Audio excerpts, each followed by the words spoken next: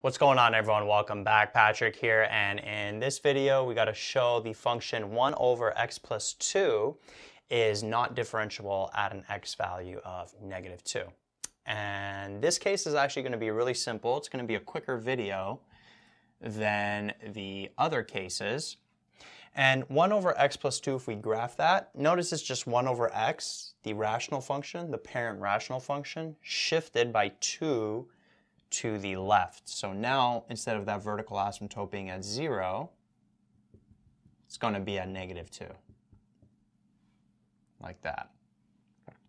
And so it's going to look like this. And so just from looking at the graph, it's obvious to tell that this function isn't going to be differentiable at that x value of -2, because this function doesn't exist at that x value. There's a vertical asymptote there. And so the reason for this is because of an infinite discontinuity. Now, if we were to show what the difference quotient, remember, to show a function is not differentiable, we basically have to show that this limit here, the definition of a derivative, doesn't exist. Well, if we plug in these parameters, what we'll have is the limit as h approaches 0 of f of -2 plus h minus f of -2 all over h.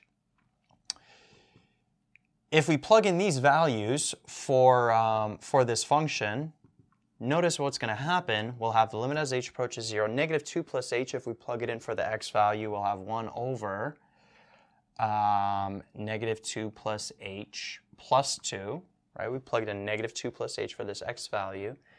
But then notice this f of -2, undefined, right? There's no value for this.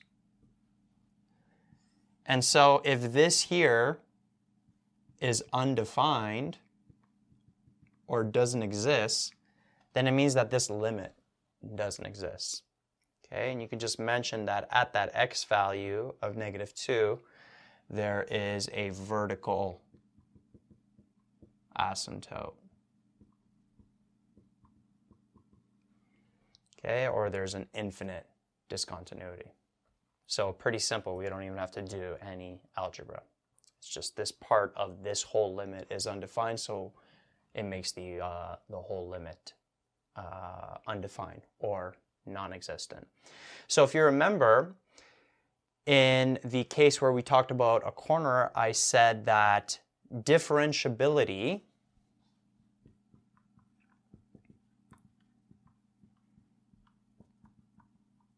implies continuity.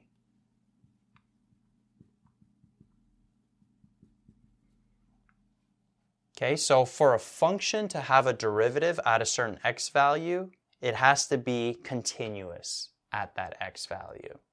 And so because this function isn't continuous at this x value, it's not differentiable there.